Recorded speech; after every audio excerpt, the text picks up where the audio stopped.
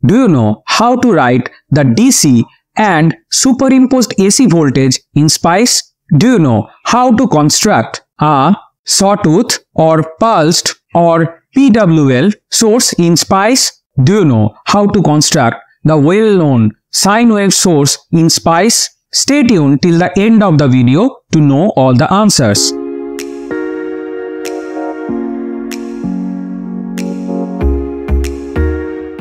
Hey guys, welcome back. In today's episode, we are going to discuss the below points. First, we will talk about simple DC and AC sources. Sometimes we use the DC and AC sources combined together in SPICE decks. So we will give you that details. And this is different from AC analysis or transient analysis or DC analysis. These are sources, that means power sources. Next, we will go towards the exponential and sawtooth sources. Now, let us have some visualizations. This is sine wave, generally known as the alternating voltage or current. This is square wave. Sometimes it is called pulse sources. This is triangle and this is sawtooth. So, these are the basic things that generally we come across. We will learn how to construct this type of sources through the SPICE language in today's episode. Next, we will cover the pulse sources. Pulse sources means this one. Next, we will cover the piecewise linear, which is different from anything that you can see here. It has a different form. So, we will go in detail later. Next, we will cover the sinusoidal source, that is this one, the sine source. And that's how we will conclude today's episode. So, this is the menu for today. Without any further delay, let's begin. Before going any further, I'd like to emphasize that in today's episode, we are going to discuss about the independent power sources. So power sources means this could be voltage sources or this could be current sources. However, these are independent sources. That means they are independent on their own and they do not depend on any other sources or any other factors. So let's move on to the next slide. Simple DC and AC sources. Here we will talk about the basic DC sources coupled with AC sources. Those are practical to see in every electronic circuit. Here is a visual. So you can see that in the y-axis it will be current or voltage like this, and in the x-axis it will be time, that is t. The DC source here you can see we marked with the red called direct, and that will stay horizontal with time. That means there is no change in the voltage level with respect to time, hence it is called the DC. Now here you can see this is a pulsating sources. This is another kind of sources. Generally these are kind of you see where you find AC ripples like in the rectified circuits. The green one is the alternating current. Alternating means that means this is the x-axis and this is plus y-axis and this is minus y-axis, right? This alternating means it is going towards the positive axis, then at some time point it is going towards the negative y-axis, then again it is changing towards the positive y-axis. That means it is alternating its polarity. And this is the variable source. That means this source do not have a pattern, and with time it can have any shape and figure. However, in this particular slide, we will talk about the simple DC sources as well as DC sources coupled with AC source. So let us begin. Voltage. So this is the syntax here. Vxxs, where this will be V1, V2, this X here, they could be alphanumeric. This is first node, this is second node. DC value, in case they have a function here, it will go here. In case it will have AC coupled with it, so there will be AC magnitude and AC phase. Okay, so you know about the phase and the magnitude from your textbook. So those you can write here. So this is the syntax. Next, the current will be like this.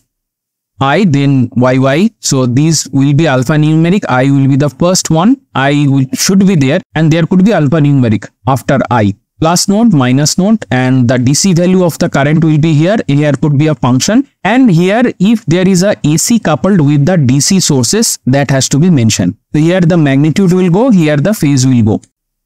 Now let us see some examples. Here the DC source, this is a voltage source V1, it is tied between 1 and 0, and here the DC value is 5 volts. So this is a pure DC source and we do not have any AC components along with it or AC superimposed on the DC. So it is not there.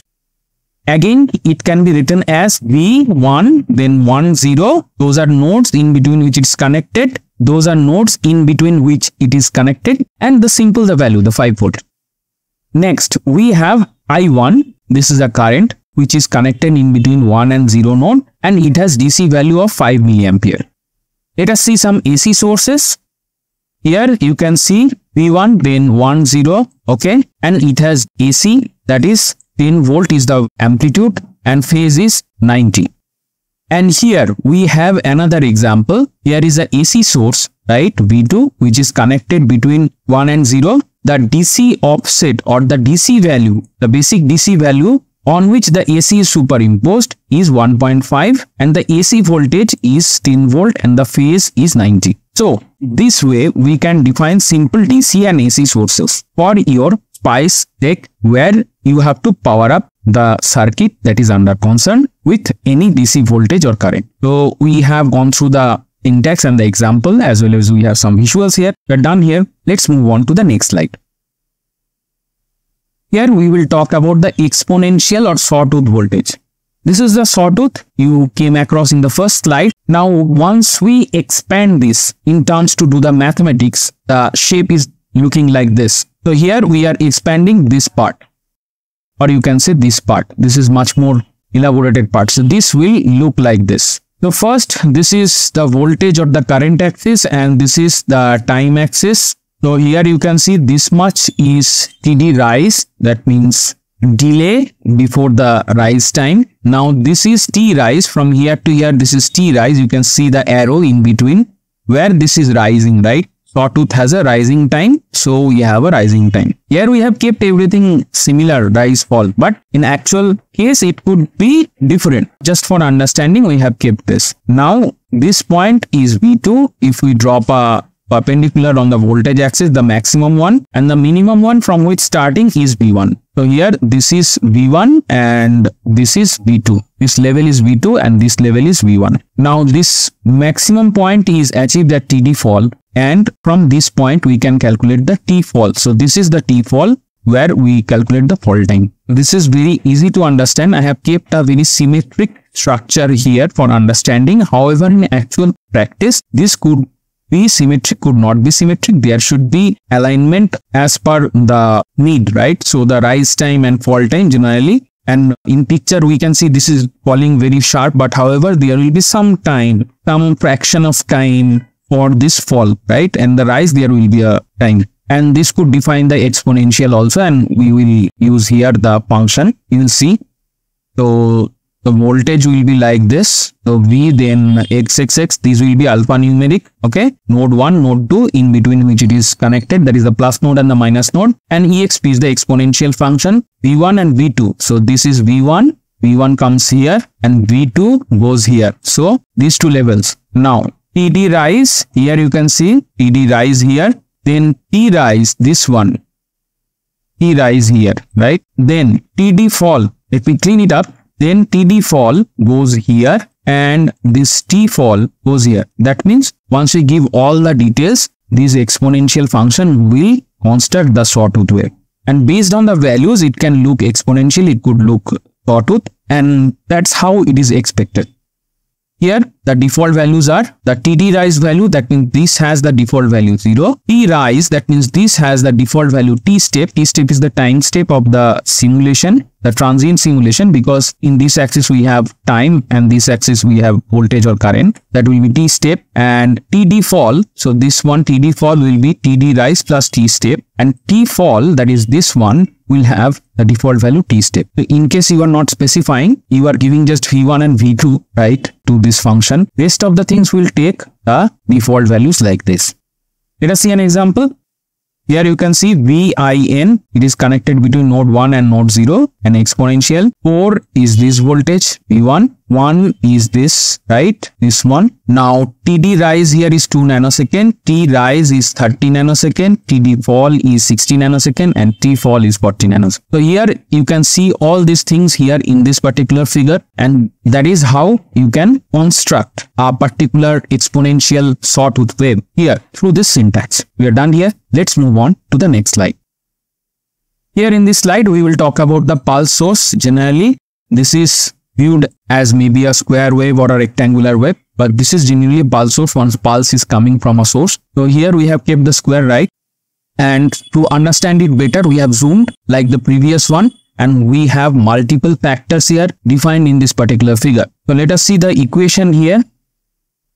Here is the syntax, right? So V, then this could be alphanumeric, and this is node 1, node 2. And once we zoom, right, so this factor from, if it is starting like this, right, at this point, so this will be this, and this rise time will be this, then the stable period is this, then fall time is this, and this goes on. So this is a pulse source. So pulse we are calculating, right? So plus n minus n are the two nodes in between the voltage which it is connected. So pulse is here and V1 is here. You can see this level, that is voltage. So here you can see this one from the base, this voltage is V1 and V2 is the maximum. That means this one is the V2, this maximum one. Here you can see this is V2. So we get V1 from the picture, it is V1 and this is V2, and then we have TD. TD is here. You can see TD is here. Then T rise. T rise is here. You can see the rise time. This is the time for the wave to get rise. Then T fall is here. T fall is this fall, right? So this time is this much time is needed for the fall. So this is T fall. And then the pulse width. So width is here. You can see in between these dotted lines. This is the pulse width. So that is what we have already drawn here. And then we give the period. So you can easily visualize these things. You can see here we have period and this goes here. So period is from here to here. Okay? This is the period. Now let us see an example. Before that we can see the default values. So if nothing is specified, T rise will be T step. Again I am saying this is a transient simulation, so there will be a simulation step. If not specified, this T rise, T fall, etc, etc. T rise will be T step, T fall will be T step, T width, this width will be T stop, right? And period will be again T stop. So you have to specify. Now let us see an example. Here is the example. You can see this is V in, which is connected between 3 and 0. It is a pulse source, and -1 is this one is -1 volt, and this one goes to this V2, and then we have TD as 2 nanosecond, T rise as 2 nanosecond, T fall as 2 nanosecond, width as 60 nanosecond, and period as 90 nanosecond. And from this particular figure, you can see which one is what. So this way we can construct a pulse source. And we also shown the default value. So you are done here. Let's move on to the next slide. Here we will talk about the piecewise linear, and this do not have a pattern. However, this can have a repetitive pattern. That means the pattern that is not fixed like any other waveforms you have seen. So let us see how the PWL looks.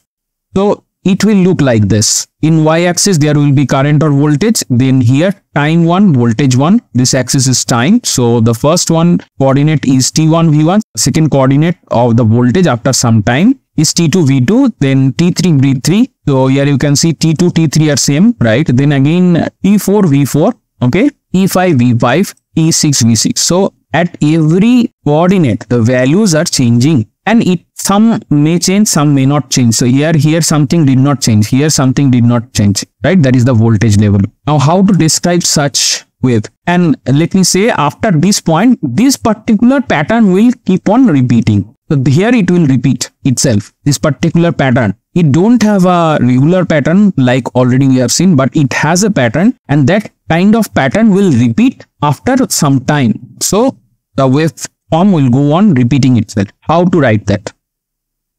So here is a voltage example or voltage syntax. So here it will be alphanumeric. This is a plus node, minus node, and then we write PWL. Then we give T1 V1, then T2 V2, then T3 V3, and then we go again up to Tn Vn. And R is equal to repeat. That means after some time we need repeat, we have to mention R. TD is the T delay. Here it starts with a delay, right? So that TD will go here. Simple. Now let us see an example. Here you can see V in is connected between the node V gate and ground, that is 0. Here PWS, then it is 0 at time 0, it is 0 volt, 5 nanosecond, this is 0 volt, 10 nanosecond, this is 5 volt. So this way we are defining the coordinates through which the wave is getting created. And this way we reach up to 30 nanosecond where the voltage again goes 0. After that we mention repeat, that is R. That means after this particular point, this particular kind of pattern will keep on repeating, and here T delay, that means this one from where it is starting, T delay will be 60 nanosecond. So this way we can define the piecewise linear source. Again, with this one you can create different kind of waveforms as you need. In the spice deck, it could be voltage, it could be current. We have shown voltage here. However, the current will be similar. Instead of V, this will be I. That's all. We are done here. Let's move on to the next slide. Sinusoidal source. So by the name we know already from our textbook, that is, it is a sine wave. And how we draw in on axis here like this. I have kept this free so that you can understand. Now let's see the syntax here. For voltage, we are defining the syntax, right? Here, this will be V followed by a alphanumeric thing, then plus node and minus node. Then we have sine function here, then V offset. Offset means this is the offset voltage. This is from the 0. We have offset. That means it is shifted. It is not on the 0. So offset and amplitude. Amplitude means what you understand by this. So this is the amplitude, right? In graph. So this is the amplitude. The amplitude. Then we have frequency, TD, then damping, then phase delay. So let us see the example. So here V in is connected between 3 and 0, sine, then V offset is 0 and VA is 1. Frequency is 100 megahertz and 100 megahertz, and TD, that is T delay. So if it is starting after some delay point, right, small delay, so TD will be this, and damping is this. And we don't have mentioned the phase delay here.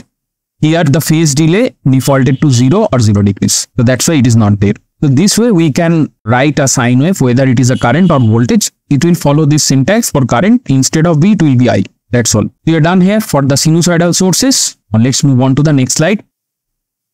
Thank you very much for watching up to this point, and don't forget to like, share and subscribe. In case you have some dislikes, put that as in words in the comment section down below. And bye for today.